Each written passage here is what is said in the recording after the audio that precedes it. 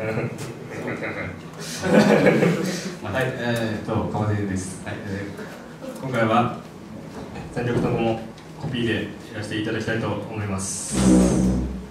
今のはハリーゴーラウンドという曲でした。ヒデの曲ですね。はい、ヒデ暑いね。暑いね。10月だという。打ち上げていい？はい。ちょっと寒い。俺はね、なんかさっき汗かいてここに来て冷房に当たるとね、冷たい。決め打ちの暑いねっていうセリフを俺忘れてたよ。俺言ったのにかませ犬ですって言っちゃうから。ただですね、どういう感じ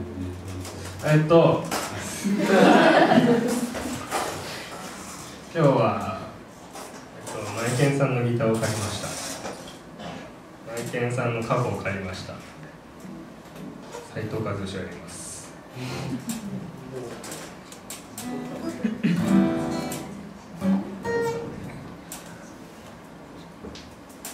最後まで迷ったんですけどね、斉藤和義の曲をやろうか、はたまた我々の不朽の名作マイケンをやろうか。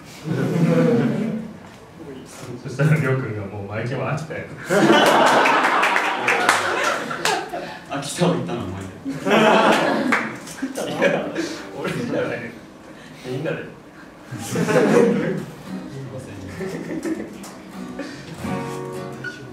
斉藤和義、スズメナマケモノ。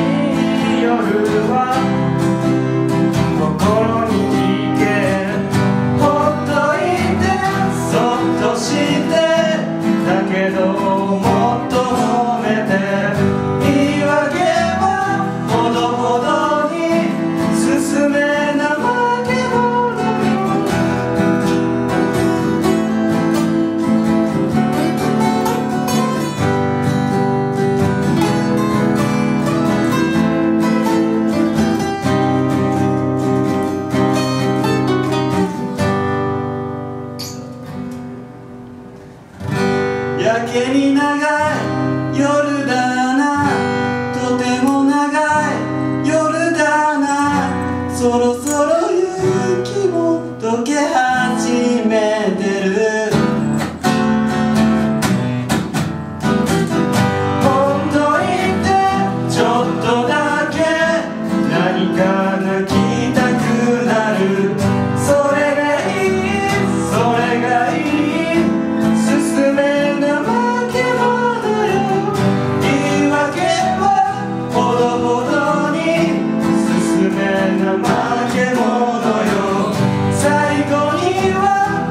最後には笑えなわけもない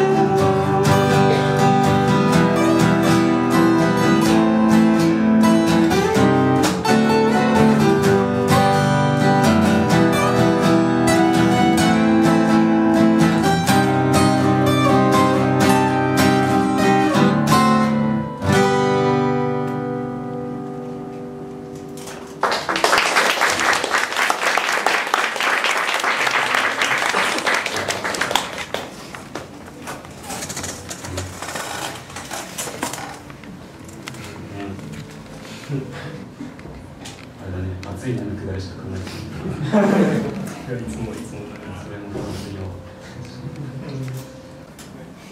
最後の曲入れます。